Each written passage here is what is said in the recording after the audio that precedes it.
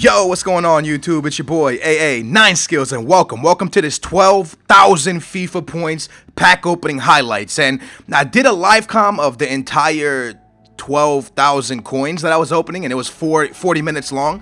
But there was so much I want to talk about that I decided, you know what, I'm not going to live comment. I'll take the live com voice out and I'll re-talk about it. So I cut out all the highlights of all the good players I got were players. Well, when I say good players, it's players that sell for a good amount of money on FIFA right now. Now, I did get pretty lucky in this pack opening, guys. So as you guys are watching the players I got, I'm going to talk about a few different things. I'm going to talk about FIFA 14, my first impression. Not really my first impression, but just what I feel about it now. Look, right there, I pick up Sanchez, baby. I thought Sanchez would sell for more now, too, but he's not really selling for as much as I thought he was. I got pretty excited when I got him. But I want to talk about how now that I got the actual FIFA 14, the actual game, the full copy of it, I want to talk about a few different things. I want to talk about the goods and I want to talk about the bads. So we'll jump into it first of all, and we'll talk about bads, because bads are one thing you just want to get out of the way. Some bad things about FIFA 14. The early release was freezing a lot for me, and when it was freezing, I was thinking to myself, damn, I'm taking losses that I shouldn't be taking. The game is always freezing whenever I'm trying to fix my team. It was kind of annoying, but I thought it was just an early release thing, and I was like, yeah, they'll fix this.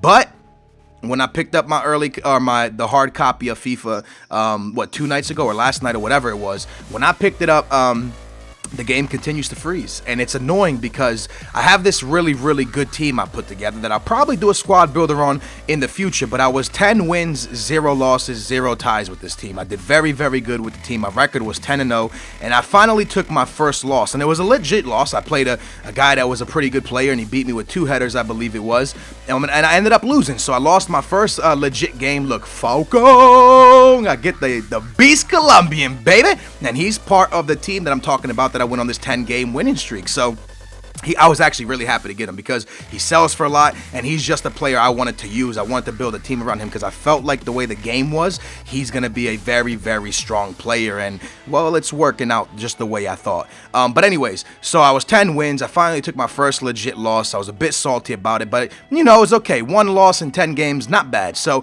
I go into my next game right after that, and, well, it happened. 30 minutes into the game, look, bam! Di Maria, baby. I'm telling you, I got so lucky with these pack openings.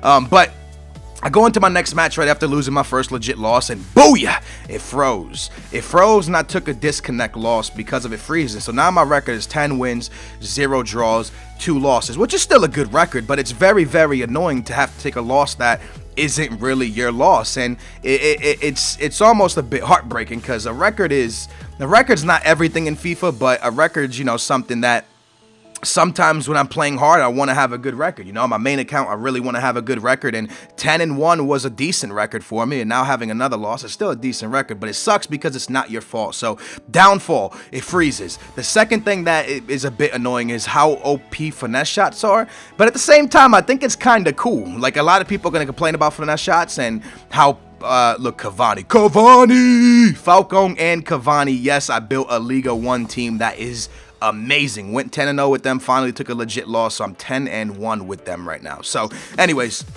finesse shots are very annoying when someone hits you with a 30-yarder. Finesse shot from far away. You're very annoying. But then when you do it, it's very, like, you just get so happy. The smile on your face is amazing. So finesse shots has its downfalls. I think if anything, keepers need to be boosted up a little bit because keepers are a bit underpowered. Like, just finesse shots are so powerful, and I think if they up the keepers up a little bit, all that would go away. So finesse shots and the game freezing are probably the downfalls of FIFA 14. The upfalls, or the ups about FIFA 14, the upfalls, what the hell does that even mean? But the ups of FIFA 14 is a lot, I actually like FIFA 14 more than FIFA 13, and I'm going out on a ledge saying that. I know a lot of people are like, yo, Skills, you're tripping. You don't even know what the hell you're talking about saying that. I enjoy FIFA 14. I'm going to tell you why I enjoy FIFA 14.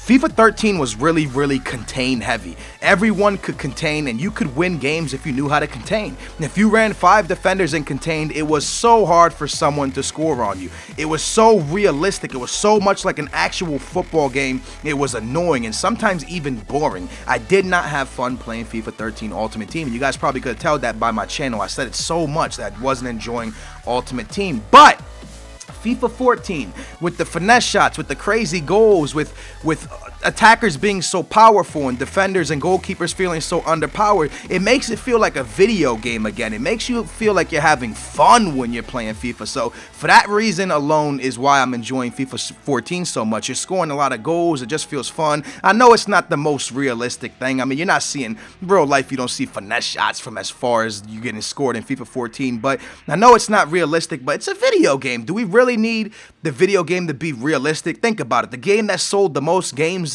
this year is GTA, right? Crazy numbers of sold copies, and that's not realistic. You can't go around shooting people. Well, you can, but you're probably either going to get killed or you're going to jail. So things that aren't realistic seem to be funner and people seem to enjoy more. So I don't know. I find FIFA 14 very, very fun. My first impression of the first playing the hard copy, the actual full game, was a great thing, man. I enjoyed it, and I got a lot of like, a lot of YouTubers are like, yo, you're crazy, but I really, really enjoy FIFA 14. I think it's a fun game, and I think it's bringing the fun back into FIFA. So that's my opinion on it. They need to fix the freezing, yo. That needs to, EA, come on, man, sort that out. That's ridiculous. You need to sort it out, you mother suckers. But yeah, besides that, plus packs, I've been getting so lucky in packs, so I like FIFA 14. I'm gonna be honest with you. We end off our 12,000 points with Petr Cech, and there you go, man. We get Cech, we get Falcone, we get Cavani, we got Sanchez, we got Di Maria, we got some solid players. So that's my opinion on FIFA 14. I'm enjoying the game right now. There is some things that need to be fixed. The freezing, the finesse shots. EA can drop a patch and maybe fix all that. I hope they do that. But besides that, I'm really, really enjoying the game. Let me know in the comments down below how you're feeling about the game, and also let me know what the best player in the pack you got is so far. With that, guys, I hope you guys enjoyed this. Make sure to drop a like if you guys enjoyed, and as it helps the channel so much right now with sub box being the way they've been broken lately. Likes help so much. Likes are helping YouTubers big time right now. So if you enjoyed, make sure to drop a like. Make sure to subscribe if you enjoy the content. I'm your boy AA 9 Skills, and I want to thank you guys for watching. Let me know if you enjoy FIFA. Booyah, baby. I'll see you soon.